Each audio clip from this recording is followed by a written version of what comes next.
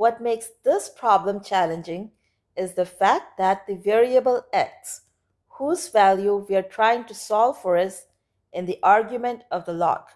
And if that is not enough to make the problem complicated, x is in the argument on both sides of the equation.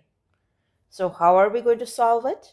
The first thing that we're going to do is rewrite the one on the right-hand side to match the other terms in the equation. So let's write 1 as log to the base 2 of 2. Next, let's use the product rule of logarithms on the right-hand side and get log to the base 2 of 2 times 2 to the power x minus 2 to the power minus x.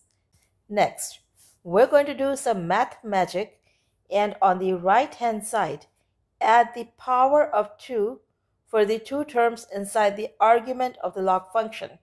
And all this while, we did not touch the left-hand side even once.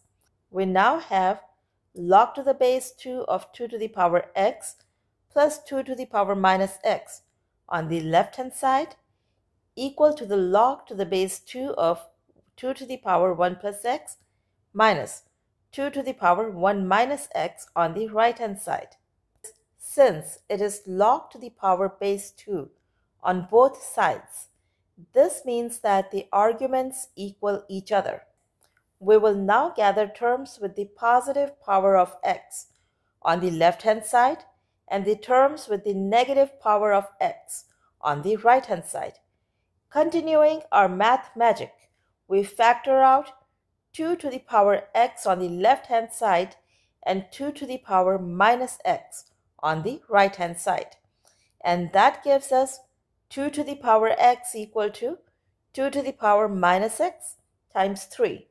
Now remember, our goal is to solve for x. So we want x on one side of the equation. And to do so, divide both sides of the equation by 2 to the power minus x to bring all the x terms on the left-hand side. This gives us 2 to the power 2x equals 3. Now, x is sitting up in the power of 2. How do we bring it down? Well, we write the equation 2 to the power 2x equal to 3 in the form of logarithm. That is, log to the base 2 of 3 equals 2x.